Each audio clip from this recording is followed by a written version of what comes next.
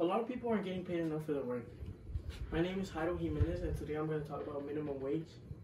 To start off, I'm going to talk about one of my interests, which is going to the gym. I've been going to the gym since last year, 2022, of October.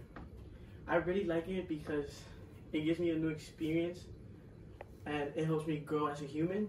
Another interest I have is reading. I enjoy reading a lot since it gives me more knowledge and it helps me zone out of this place. I want to talk about minimum wage and why it's not right to pay workers that amount of money. To begin, minimum wage is barely any to live off.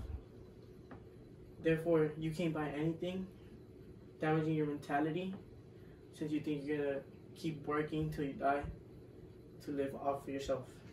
Another reason why I think minimum wage is bad is because people get paid paycheck by paycheck, meaning they live off each paycheck, therefore not being able to buy anything they want for themselves or for other people.